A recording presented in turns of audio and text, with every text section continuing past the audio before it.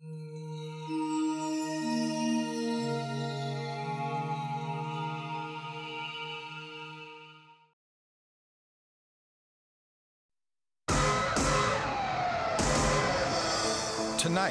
on Criminal Confessions.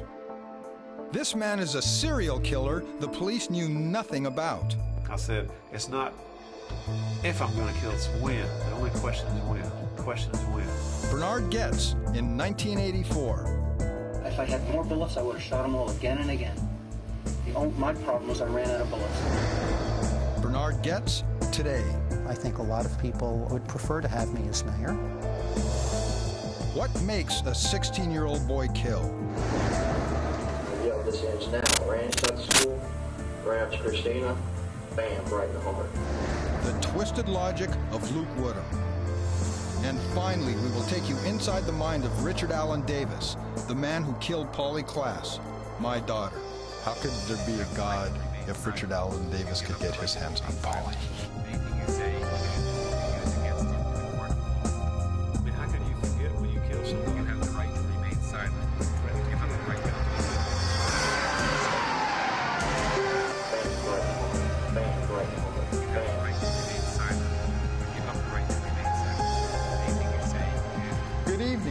I'm Mark Klass, and this is Criminal Confessions, a program where the criminal's own words will give you a small window into the minds capable of these horrific acts.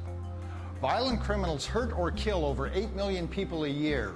My daughter Polly was one of them. If we can understand this evil better, maybe we as a society can do something about it. Out of all of the criminals we looked at, none has committed more murders or confessed more often than Joseph Paul Franklin. For 3 years, he traveled the country, killing and wounding dozens of people. Police had no idea that it was all the work of just one man.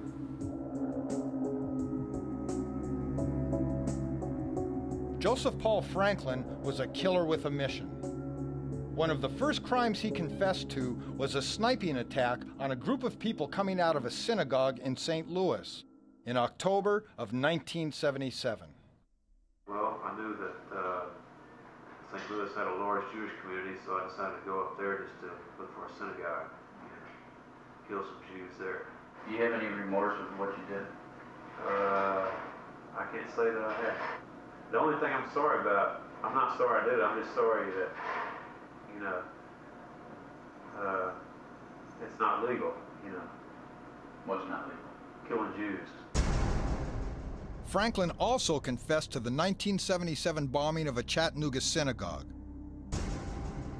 to gunning down 2 black children in Cincinnati, to shooting and killing a black man sitting by a window in a fast food restaurant in Falls Church, Virginia, to shooting interracial couples in Chattanooga, Tennessee, Madison, Wisconsin, and Johnstown, Pennsylvania. He also shot Larry Flint and Vernon Jordan. Over 20 people died in a 3-year crime spree from 1977 to 1980. Yet no one even knew the crimes were connected at first. No one knew until a license plate tied Joseph Paul Franklin to the killing of 2 black men who were jogging with white women in Utah. Franklin was convicted and sentenced to 2 life terms in the federal penitentiary in Marion, Illinois. And it was there he started to confess everything he had done. Joseph Riansky is one of the many prosecutors and law enforcement officers nationwide who's come to know Joseph Paul Franklin. His welcome to Marion in 1980 was when a group of black prisoners set on him and stabbed him, I think, 21 times and nearly killed him. And somewhere along the line, he developed the delusion that the federal government had a plot to assassinate him, and he needed to get out of Marion. So he began a series of confessions to crimes all across the United States: Missouri, Chattanooga, Pennsylvania, West Virginia, other places I've lost count. Law enforcement officials didn't believe him at first, but every one of these confessions has proved true. Why? Well, confession is good for the soul, you know. So I just want to set the record straight on everything I did, you know. I haven't forgotten anything I've done, you know. I mean, how can you forget when you kill somebody? Homicide detective Mike O'Brien has become something of a Franklin expert. His ability to recall specific details about offenses that have occurred sometimes years ago, certain details about these offenses where I think the normal person would not remember. With him, there's clarity and sometimes almost total recall. These are sort of trophies to him. Franklin now sits, waiting to die, in Potosi State Penitentiary in Missouri for his sniper attack on the synagogue. Franklin agreed to talk to us on the condition that a woman do the interview, so executive producer Marley Klass talked to him while I watched and waited from a few feet away. You started killing Jews first, Correct. though, right? Correct. Why were you killing Jews? Well, I figured I saw them as the cause of all the troubles in the world, which is not true. I see that now, you know, and wanted to kill as many as I could. That's why I blew up the synagogue, you know, and committed the sniper attack, and let's say at least one other bombing of a synagogue. Franklin's lethal hatred soon shifted from Jews to blacks. Here, Franklin is confessing to killing Raymond Taylor, who was simply eating in a Burger King in Falls Church, Virginia. I decided he would be a good target because of where he was sitting at, and there wasn't anyone else around. Had him right in the crosshairs, and just slowly squeeze the trigger. And right, you know, evidently I dropped him right on the first shot. Like most of Franklin's murders, he was shooting from a great distance away. A bizarre choice of criminal behavior for a man who has terrible vision. Your eyesight is not that good, so can you explain? Yeah, I'm about as close to blind as one can get. You know, I just make use of what I've got, you know. I mean, I can see well enough to shoot, you know. Even though you're 100 yards away or 50 yards, you know, taking a gun and aiming at somebody knowing you're fixing to take a human life, and you could get caught and spend the rest of your life in prison or get executed for it, is scary. It's not easy, I assure you. If you're so scared of it, why do it? It was just something that, it was the will of God that I do it, you know, so. This sounds kind of strange, but I actually thought God wanted me to do that stuff. Which cases do you think that you were doing God's work? Well, the mixed race couples, you know, so, you know, carried that, you know, that when that's carried to its ultimate conclusion, what's that going to be? The complete mixing of the races here, you know? His war against so-called race mixers led Franklin to a killing even he has trouble talking about. Why won't you talk to me about Mercedes? Just not rather, because of the nature of that crime, I'd rather not get into it. The only thing I would say to you is I did it. Can you tell me why that one you don't want to talk about? Maybe it had something to do with the fact that I had sex with her first. When she told me she'd had sex with a black dude, then, you know, that completely changed things. I decided to kill her. But you could have just left. Yeah, I know it, but I decided already, this was in '79, if I found any women who had dated blacks, to kill them. You know, if I had any woman in the car who told me she dated blacks, she was history. That would be it. Yeah. I shot her in the head with a 12-gauge shotgun. So you can imagine what damage that'll do, you know, so it's just real gruesome, you know. The murder of Mercedes Masters was a profound deviation for Franklin. Normally, he was as far away from his victims as possible when he killed them. Very few people really are able to sit up, you know, or sit there and visualize things, you know, like I am. You know, I'm really good at visualization and all, you know, so I can actually just look at a scene and figure out a really good place to ambush somebody. I believe his choice of the way he committed the murders, the sniper-type shootings, says to me that he's somewhat cowardly, that although he professes to have a deep hatred for the people that he's killing, he has a sort of a fear of interacting with these people that are the victims. I mean, I guess I was, you know, kind of programmed from birth to do the stuff that I'm doing today. What do you mean by that? Well, everything that we do today, that we're doing in this life today, I feel that we agreed to do it before we were even born. The father was an alcoholic, abusive, was kind of in and out of the picture as far as the family's concerned. The mother, staunch German, very much of a perfectionist, kind of a taskmaster. Joseph was the oldest son, and he usually took the brunt of the abuse from the father and the mother. Dr. Chris Mohandi is a psychologist who's an expert on the workings of the criminal mind. What he's done is he's created a worldview where these people out there, these people of other groups, Jewish people, African American people, he's got this rage that really should have been targeted at his family, and probably is targeted at his family, that he's put on to these groups and made them into his oppressors. There's a psychologist that looked at some of these tapes, and he said that your dislike of all of these groups is probably misplaced rage towards your family, that who you really wanted to kill was my mother. They're exactly right. Because I had a dream just a few years ago while I was at Marion, and it said, you're in prison right now because you killed your mother. That is the reason you're locked up. You killed your mother. How could society recognize your potential to kill people? Oh, I see. And I always used to talk about it. I'm sorry? I always used to talk about it. You used to talk about it? And I remember telling the girl I knew up there, you know, in Silver Spring, Maryland, I said, you know, it's not if I'm going to kill some niggers, it's when. The only question is when. I mean, I remember telling her that, and I used to talk about it all the time. To her and to anybody who would listen? Anybody who would listen. But they didn't take me seriously. People got to remember they should take everything people say seriously, especially if it's a threat to kill.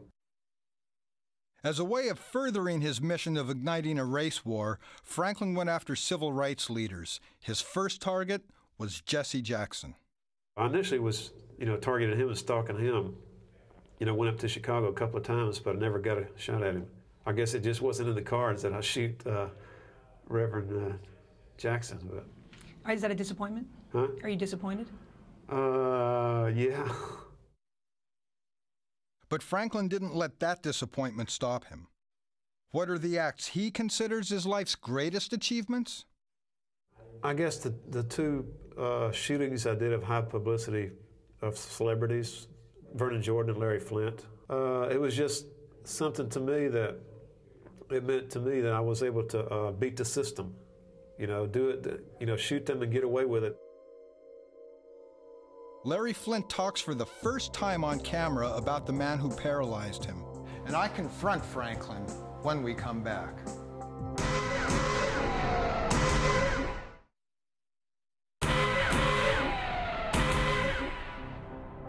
Welcome back.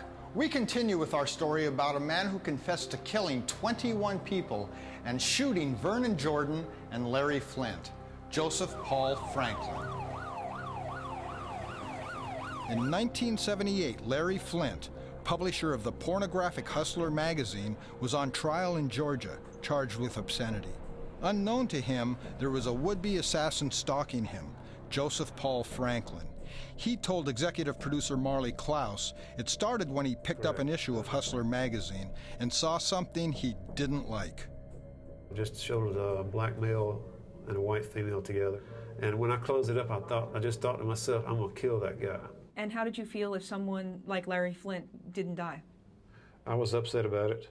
I was wishing later that I had actually fired, you know, emptied the gun and, you know, actually fired it, you know, all 6 or 7 rounds at him, you know. But I thought at the time that he was already dead. You know, it was only one of the first snipings I'd ever committed, so I wasn't that good at it then. But if I'd have done that 2 or 3 years later, I would have just, you know, he would have been history, you know. At one point, you were quoted as saying that you were sorry you shot him, are you? Yeah, oh, I do regret that, yeah. He's not the kind of person I would go out shooting, you know, today. Just the type of person he is, you know. Rebel, you know, which is basically what I am, you know. Until I sat down with Larry Flint, he had never before talked on camera about the man who shot him. I never really looked at it as who shot me, but rather what shot me in terms of the mentality of someone that would kill someone else simply because they disagreed with their views. He said that shooting you was the only act that he regrets. I'm in a wheelchair today as a result of it, so it's not much consolation to me that he feels bad about it. But I don't have vengeance in this situation. So if I were to put you in a room with Franklin and you had a .357, what would happen? Nothing. You're a better man than I am, Larry Flint. You're a better man than I am. Maybe you have more of a reason. Finally, after waiting and watching, I got a chance to confront this cold-blooded killer. Okay, Mark, I tell you what, I remember from the first news accounts of your daughter's kidnapping and murder, I really feel for you, you know. Yeah, I would like to cut that guy's head off who killed her. If I had him in here right now, I would literally, with a knife, cut his head off, man. What makes him different from you? Huh? Well, I mean, I would hope you don't really put me in his category. I mean, I just cannot see killing an innocent little girl, you know? And so, it just really pissed me off, you know? Have you killed the mothers of kids? Not that I know of. The fathers of children? I'm not sure about that either. Oh, yeah. Oh, wait a minute, yeah. Do you have any idea what the killing of my child has done to my family, the ripple effect? Let's see. Look at me. Well, I really wouldn't know what to say, quite honestly. Do you feel anything for these people? Who? The families of the people that you killed? Yes, I do, very much. Then why did you kill their relatives? I did not know. Well, I mean, I was misguided at the time, right? You know, I did not know who, you know, it never occurred to me, you know, that they would have families, you know. And so, you know, I never really felt any sympathy for their families or them, really. And, you know, I was just on a mission to try to, you know, start a race war, get a lot of blacks killed. You know, we would eventually win the war, you know, and wipe them out. That was my goal. The man who destroyed dozens of lives trying to ignite a race war now spends 23 hours a day alone, thinking about what he might be doing if he hadn't been caught. Well, I might have just started going after government leaders. You know, that would have been, I would have got a lot more publicity that way. And it would have made them look weak because, you know, here's a guy who can actually commit assassinations and get away with them. Joseph Paul Franklin believes that despite being on death row, he may one day be able to continue on his mission. I've just got various dreams and omens that way. Well, you know, I could be out there on the street. I mean, miracles do happen, you know. With God, all things are possible, the Bible says. You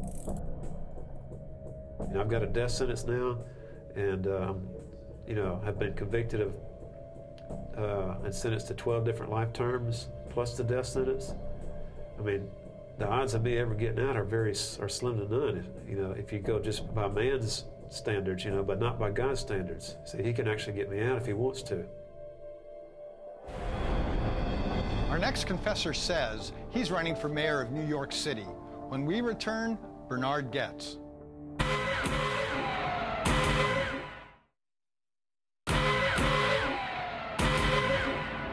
When Bernard Goetz opened fire on the 4 teenagers who asked him for money in 1984, he touched a nerve nationwide. A criminal to some, a martyr to others. His case was a turning point for crime in America. Now, 14 years later, Bernard Goetz says he wants to run New York City. Why are you running for mayor of New York City?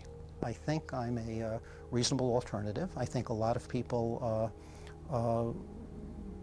would prefer to have me as mayor. But mayoral candidate Goetz says he is not going to run on the issue of crime. Crime really doesn't represent life. It's a very small fraction of life, but it is a problem that has to be addressed. The way how to do it is to get perps off the street. What do you think about that rehabilitation? I don't think much of it. With human beings, past conduct is often a good indicator of future conduct. What are the units going? 4 shots fired in the subway. 14 years ago, when a teenager asked him for money one afternoon on a New York City subway, Bernard Goetz shot him and his 3 friends. The incident erupted in the nation's news. When Getz was done, Darrell Cabey, Troy Canty, James Ramseur, and Barry Allen each had one bullet in them. All survived, but Darrell Cabey remains paralyzed and brain damaged. Getz got away, but voluntarily turned himself in 9 days later. Here is his confession. I wanted to kill those guys, I wanted to maim those guys, I wanted to make them suffer in every way I could. And you can't understand that because it's a realm of reality you're not familiar with. Try and make me explain to me why you wanted to do these things to me. Why? Explain to me. How can someone explain to you? You ask a person who has been a victim of violence. You ask them to explain. Look, if I had more bullets, I would have shot them all again and again. My problem was I ran out of bullets. Barry Slotnick was Getz's criminal defense attorney. The first time I saw that tape, I was moved. And I said, you know what? This jury will now understand what this case is about. On that videotape, Bernie Getz makes his confession, but tells his story. And it was so important. Mike Clark was a New York City homicide detective who took Getz's confession soon after he turned himself in. This was a very upset, scared, frightened man. Someone that did not want to be there.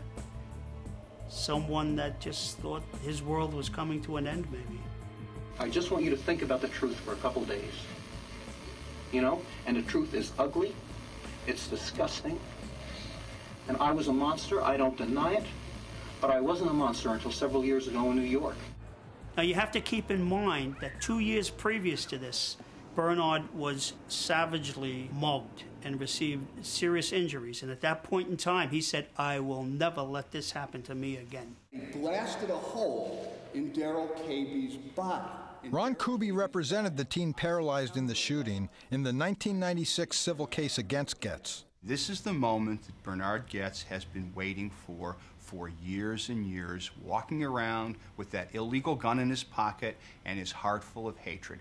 This was going to be showdown time for Bernard Getz. He wasn't afraid in the least. Mark Leslie was a juror in the criminal trial. These were all pretty street-hardened kids who had all been in plenty of fights, whereas Getz was your typical physical coward.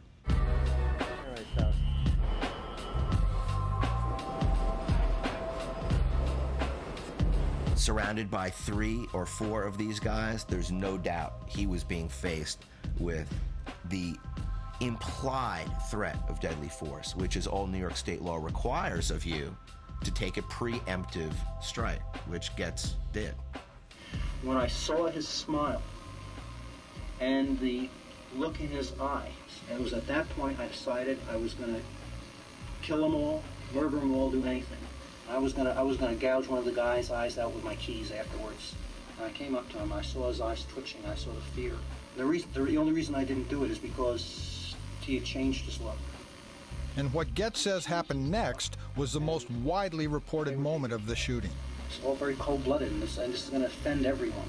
I went back to the other 2 to check on them. And the fellow who was standing up, I said, "You seem to be doing all right. Here's another." During the course of the trial, we proved this confession to be totally untrue.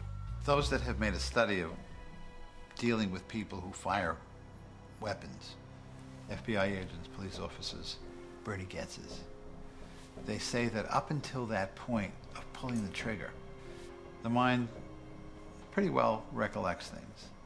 Once you pull that trigger, the rest is not to be counted upon as being correct.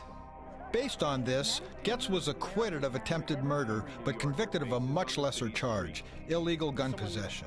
However, the teen Getz paralyzed sued and won a $43 million judgment against him. They didn't die? Well, that's what God has wanted, evidently, if there is a God. But I, in my heart, was a murderer. It was sadistic and savage. It was, that was me. And that was me. Today, Bernard Getz would rather not discuss what happened on the subway. Instead, he's talking about what he'll do as mayor of New York. I would maintain the present status quo, what I call the Giuliani status quo, but I'd have a more tolerant drug policy. The way how you make a kinder and gentler world is to take care of problems in the world, to advance civilization. Did you advance civilization, Bernie? That's what one of the board of directors of the National Rifle Association told me. He said, you advanced civilization when you shot those guys. People are going to want to know if you still carry a gun. I usually never carry a gun. A number of anti-gun people, when they've confronted me, I've asked them, I said, what else other than a gun would have helped me against those guys? And none of them have had an answer. What if they said pepper spray? That's interesting. Against 4? Would you be willing to take on 4 guys with a can of pepper spray? I don't think I wouldn't. Also, if someone came into your house, do you think you'd want a can of pepper spray? You know, give me a .38. And Getz says he has no regrets about the shooting. The 2 who were in critical condition, one of them who was KB, who was paralyzed, and the other one was Ramzour, who wound up doing a violent rape afterwards. It probably would have been better if society didn't intervene and didn't give them medical attention and let them die. Even today? Oh, absolutely. No guilt? About the incident? None. We'll be back in a moment.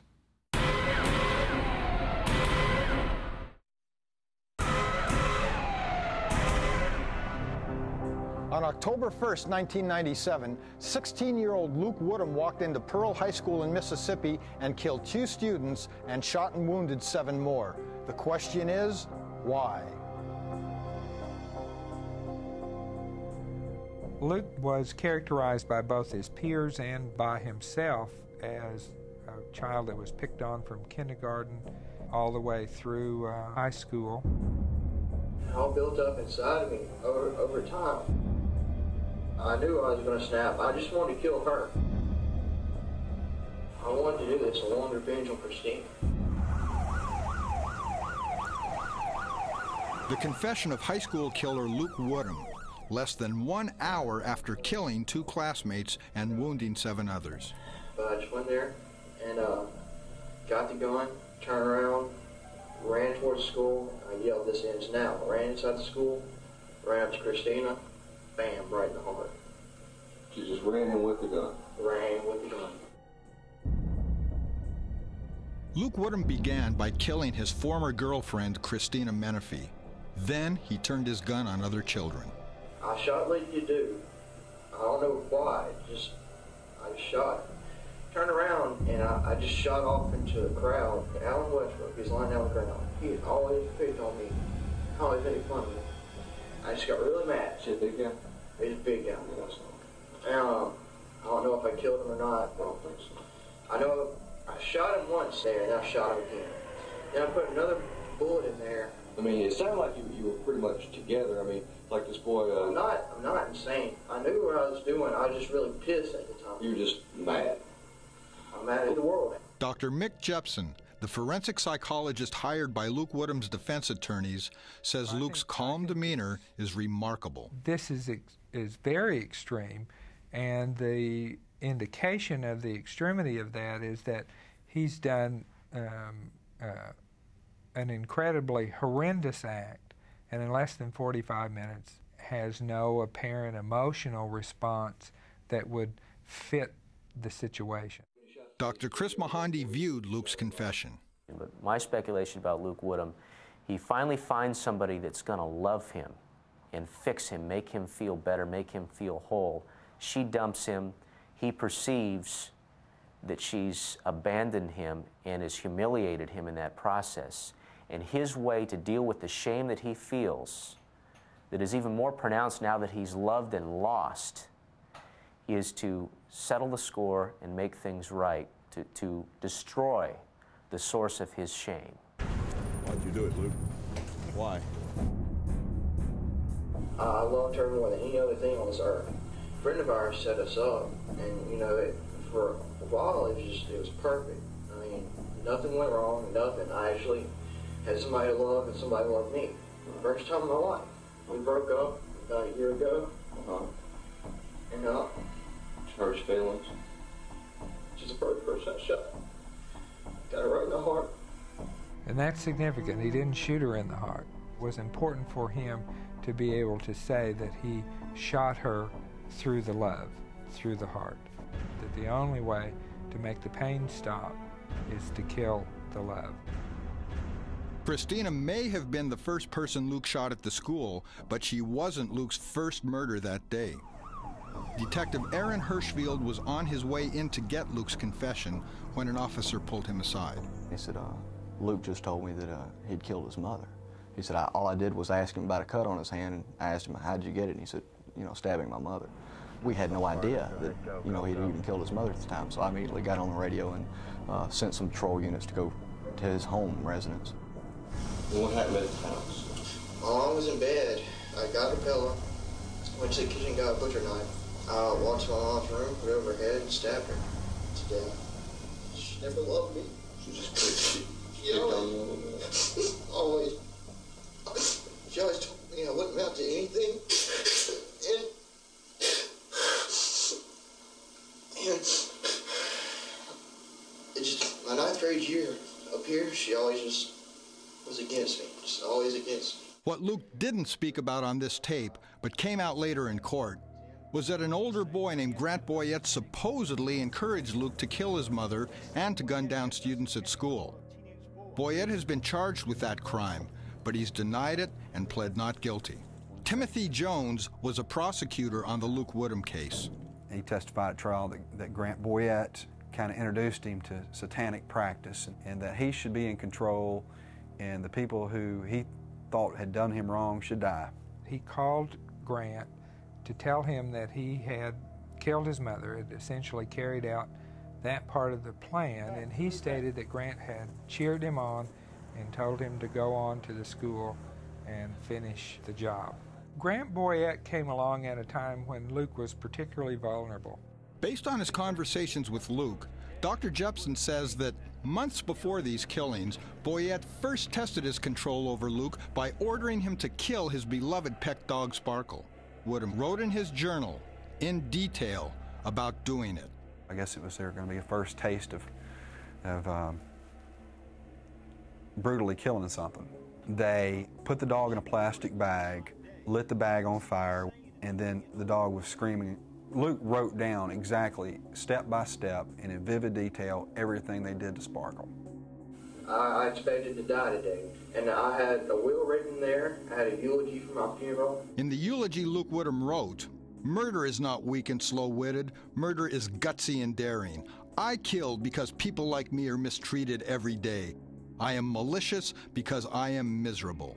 I pretty much said everything. Just remember me. And well, I guess the world's going to remember me now. I'm probably going to get pretty famous. Which is real. He got pretty famous. But that issue was not to get famous. The issue was that he was understood. That's the significant aspect of that, is that the world understands him now. And the world does. 3 people are dead, and Pearl, Mississippi will never be the same. Now, Luke Woodham, who hated being picked on by his fellow classmates at school, will spend the rest of his life living with violent criminals in prison.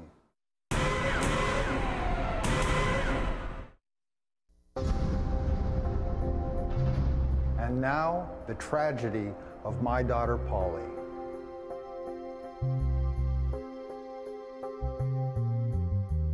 It was October 1st, 1993, when a bearded stranger broke into my ex-wife's home. While her mother slept in the next room, he terrorized Polly and 2 friends who were over there for a sleepover party. They were threatened and tied up, and Polly was dragged away into the night. No one knew why. Then, 2 months later, a sweatshirt, a piece of cloth, and a piece of Polly's tights found on a hillside near Petaluma led police to this man, Richard Allen Davis. The suspect was a career criminal with a lengthy rap sheet. No murders, but several crimes of violence against women. When he was brought in for questioning, he denied everything. So, have a seat. Larry Taylor. This is Rick Davis. Larry Felton. Rick? Well, I don't know. I don't. Okay. What's this concern that you're asking me about?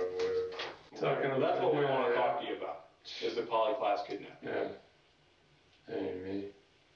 any of my type of criminal behavior. You got to make sure you weren't involved. I know in here I wasn't involved. Okay. You know, it's sick. That's a sick crime. Rape, whatever you want to call it. And it's a coward's crime. And the interrogators now know they've got him. Know nothing about it. Hell no. You kidnapped that little broad, man. Get real. You talked about rape and things like that. We didn't mention anything about that. We mentioned kidnapping of Polly Klass. Nobody said anything about sexual assault of a little girl. I just told you, I didn't snatch the little brother. We very comfortable you did. The only thing I care about is why. And I just want you to tell me that. I can't. Why? I haven't done nothing to be answering no why. We're just trying to talk to you. Well, hey, no, you're going a different area. You're telling me this and that. Book me and let's get off the pot. Let's go for it. Polly was still missing and Davis wasn't talking, but within days the case took a dramatic turn. When we come back.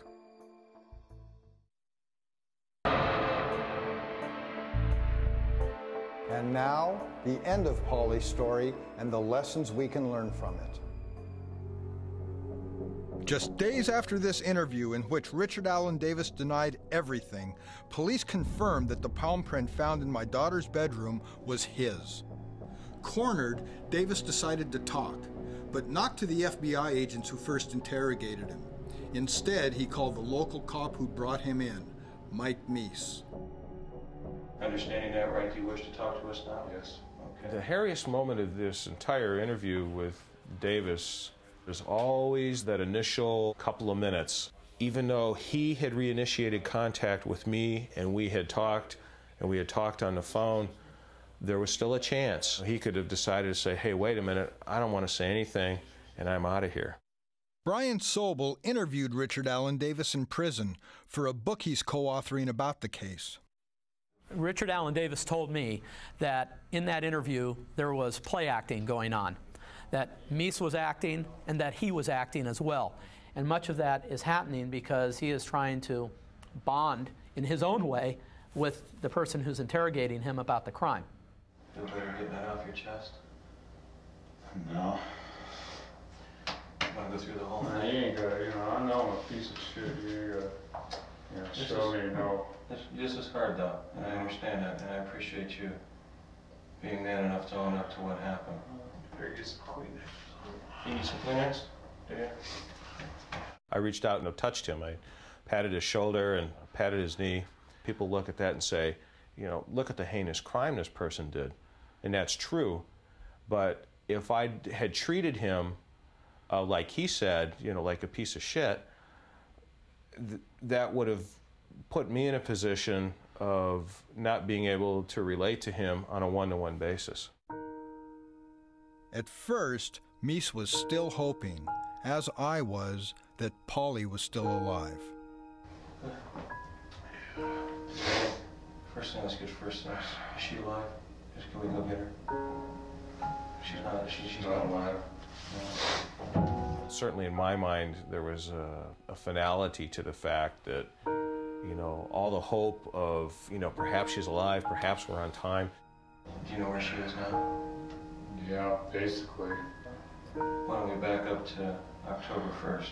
Okay. Why don't you tell me what happened that night? And my intentions were to go see my mother. Okay. See if she'd be willing to help me some. What he's trying to do is mitigate the reasons that he's in Petaluma. In other words, I didn't come to Petaluma to commit this crime. I came to Petaluma to see my mother. A bizarre notion, since he'd said in his first interview that he hated her. I got nothing to do with the bitch, man. My brother, he with her, you know, but I got nothing for him. He's letting a little bit of Richard Allen Davis out here through Dr. Chris Mahandi. And that becomes significant to understanding his crime. He's got rage towards his family. I don't care about them. I'm angry at them. This is his connection to being in the world, and he hates it. And if you hate your connection to being in the world, how can you be expected to develop connections with other people? It's the boulder-sized chip on his shoulder that he's been carrying around his whole life, and he has chosen not to do anything about except inflict it on other people. When Davis failed to find his mother, Davis said he drank beer and smoked marijuana in a park, winding up his night by breaking into Polly's bedroom. Finally, at the end of a very long interrogation, Davis told the chilling truth. He talks about the actual act of killing Polly, and he talks about taking a cloth ligature, placing it on her neck, and then she falls to the ground. And he describes graphically for us how he watches her struggle. Tell me what you did.